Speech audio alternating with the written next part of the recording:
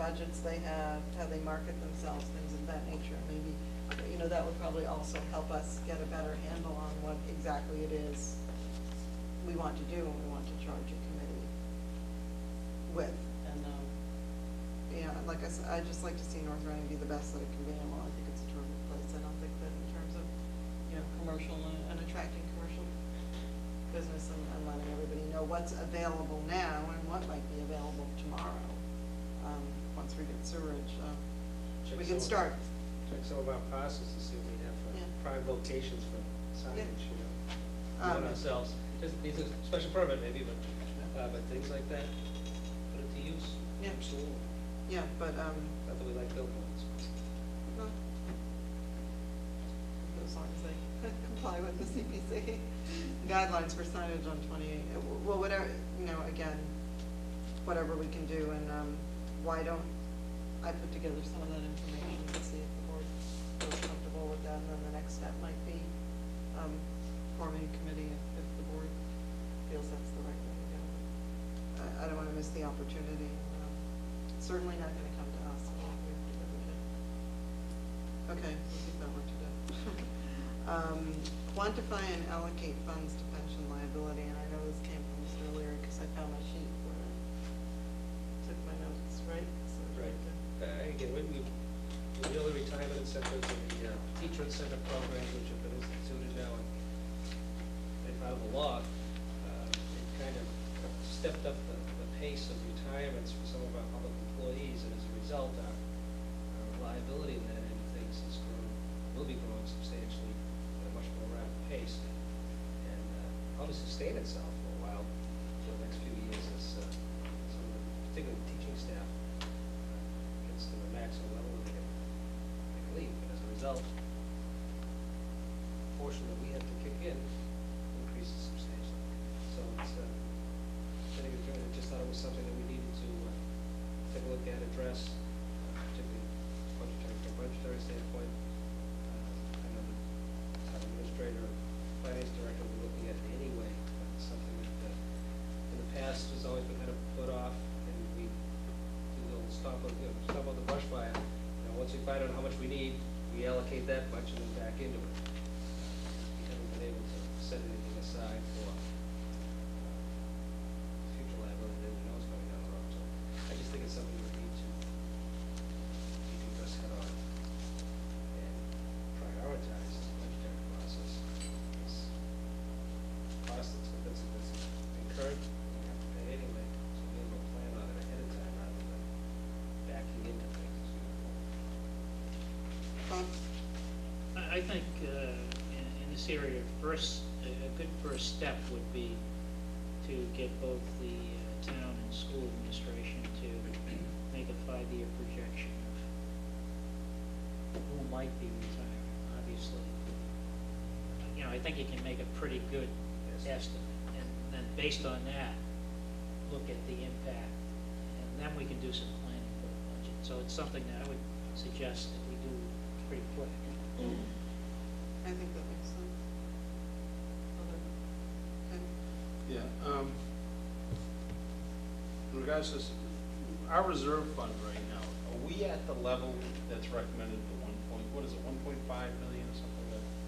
Stabilization. Stabilization fund, I'm sorry, not the reserve. At stabilization, we are. We're there now, right? And, well, I mean, it's there for an emergency, but and I know we haven't put a whole lot of money into it lately. Well, we have actually get it back up to the 1.5, but maybe a way to address this is instead of putting money into stabilization, we recommended money they put into this instead at this point in time. As long as our stabilization fund is at the recommended level of the 1.5 million, that we don't put any more money into that fund until we bring this fund up to, or at least try to build this fund up to where we need to get it, and make that a higher priority at this point than stabilization. I wouldn't recommend that if the stabilization would drop some, but as long as that's where it is, then why don't we just switch the priority on these and start taking extra money that we have at the end of the year and put it in there instead.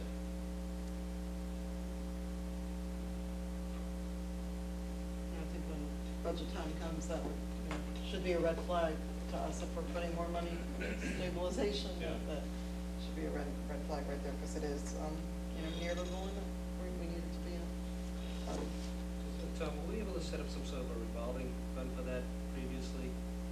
We have the retirement trust fund, but not necessarily the one that you're calling. That's what we want to call pension liability. Retirement trust fund was basically paying out your sick leave buybacks, vacation buybacks from retirement. Primarily, most of that was on the education side, but you just basically have higher numbers and higher retirements. So that's the start, but we already have a fund set up for that. But I don't know if we'll take some sort of legislation, we can set up a similar account for pension liability. If that's the case, we should be looking into establishing something like that, so that again, we have an actual fund that we can earmark the fund towards, and we know it's gonna stay there, we don't necessarily have to clean it out every year. Otherwise, just you allocate it, doesn't get spent, it goes back into the general fund. What we need to do is just get another set of piggy bank. So I guess there are two steps for this goal currently. One would be to define the account where we could put that and make sure that it's in place. And two would be to have Tom Tracy look at general government and have him talk to Crown Nelson to estimate the school department and to have that go out. And I would say to be ready at the same time, in the mid to late fall, at the same time our budget numbers start to come in. Last year, before he retired, George did in the finance department have a determine about what the liability would be for all town government employees based on sick leave, buyback, vacation. We do have that number as of last year. Projected for, as of current, not projected outward, let's say in my case, 15 years, now, if I retire today, what the liability would be for today? Well, it was not projected out 15 years down the road. just a follow-up question. What you're saying, he made a projection based on the entire workforce? Workforce, what, basically, if everybody left as a board of service, literally, because this was going through the early retirement. Well, that was because of the early Right. retirement. Yeah. Is we have those numbers, but we don't have projections going out if everyone stays till they're 65 now. Well, there should be some, actuarially reasonable do that, assumption. yeah. That's made, not a draconian assumption one way or the other that everyone's gonna retire today or everyone's gonna stay until the last possible day. Again, I would imagine that, right? As soon as we can get out. Yeah. Yeah. Right, Ken? Joe already did. I'm just thinking. So I think those are the two steps, and the goal would be to have that ready when we start looking at the budget in the fall. That seem reasonable, Tom? It could be done.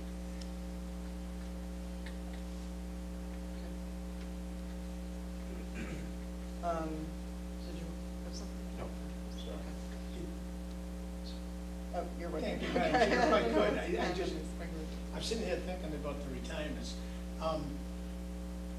Is there any reason why we could not do, I'm very familiar with what another town does do, say like when they have a police officer retire, comes out of the department budget, they budget for that sick time and buyback, and this is just done yearly, because, I mean, the department head naturally has a good feel for when officer A, B, or C is gonna leave, and they will virtually ask them if they're planning on leaving. Would something like that be possible for us to do, and that would take care of that aspect of it, as far as the buyback goes? We asked because of certain aspects of contracts where certain items would kick in based upon after 10 years of service.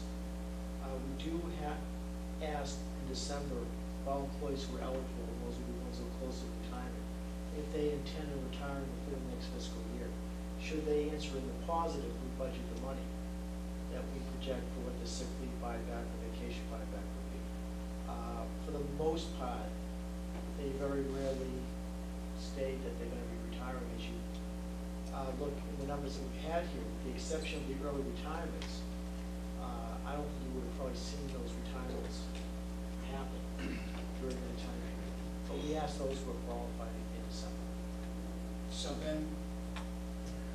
So then their budgets now do have the sick time and buyback in them for regular retirements?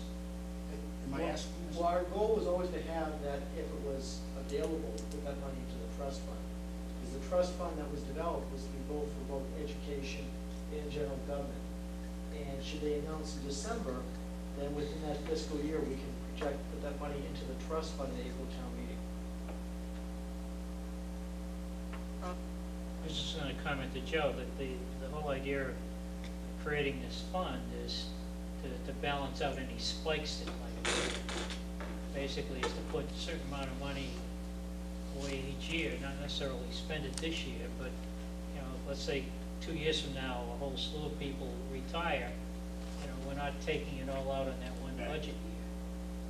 It tends to stabilize, what you're trying to do is stabilize things instead of running through the spikes, peaks and valleys.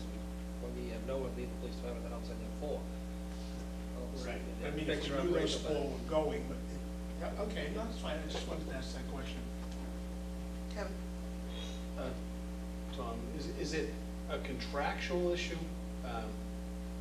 Or is it, does it have to go through the contracts and so forth in order to tell the employees that we need to be notified at the beginning of the year, or buyback will occur the following fiscal year, so that it can be budgeted that way? So that, in other words, if you said that you have to declare by, I don't know, pick a date, December 30th or something, in order to be paid off during the fiscal year, or I don't know what date would work best, but is that something that would have to be negotiated into contracts, or is that something that we could implement unilaterally, in that we need to know now if you want to get your buyback this year, or you'll have to wait?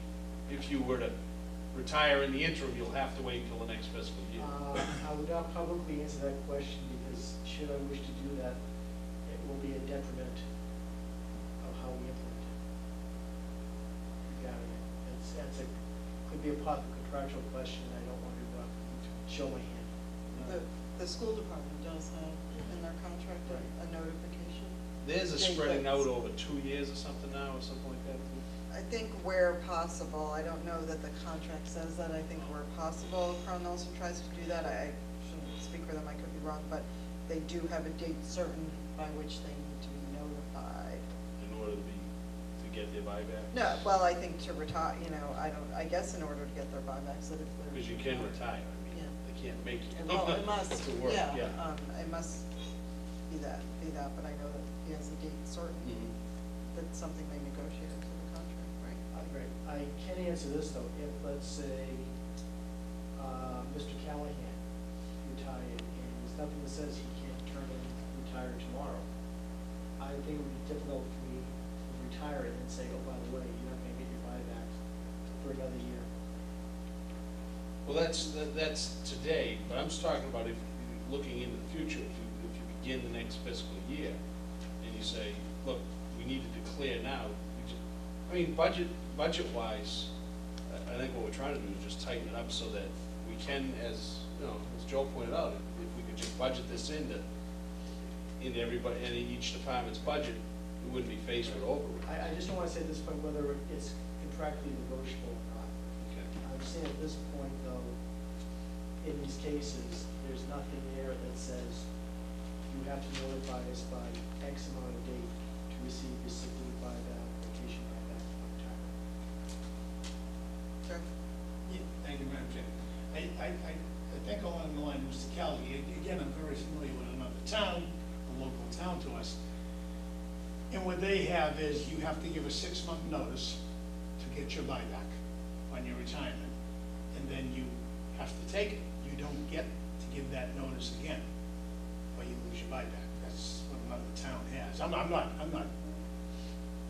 asking for that, I'm just saying that, but that's the type of things that other towns do.